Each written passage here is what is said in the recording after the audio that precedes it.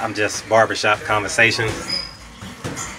Got my boy Tino in the background. I just want y'all to know I'm getting in shape for the summer too. You know, abs gonna be on deck, but I'm letting you know I'm making the same sacrifices these fighters are making in the gym. I don't know if y'all got the bag on. Probably lost like 5 pounds a day. But above all my arrogance and my ego, I just want to encourage all y'all to get y'all asses in shape this summer. You know what I mean?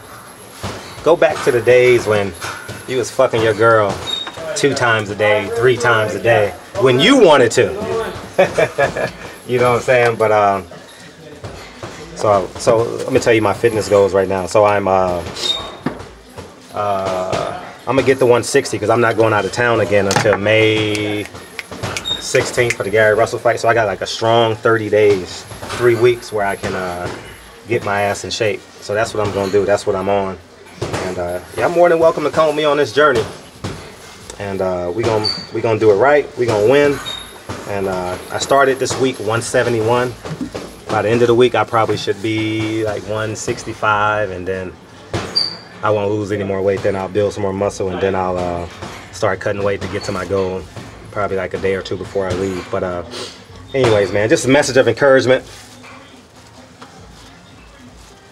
Let's get back to when we were 22 and we were dominant, when we were all alpha males and we were probably in the best shape of our life. We just got through finished playing college ball.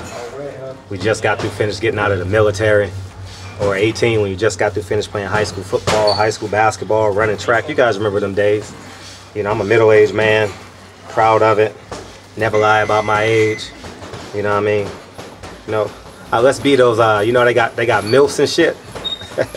Let's go out and be DILFs.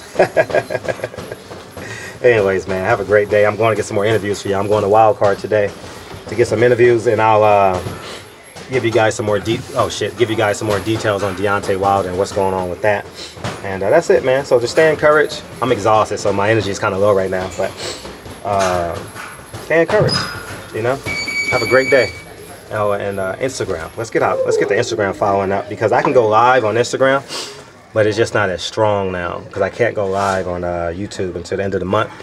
A lot of you guys have been asking about that, but I'll start once because they got me for some, like a video I did 2 years ago and I forgot about it. But anyways, man, stay encouraged, stay inspired. Let's get in shape. I'm about to take this bag off and start my day. So anyways, man, I'm gone. Peace, guys.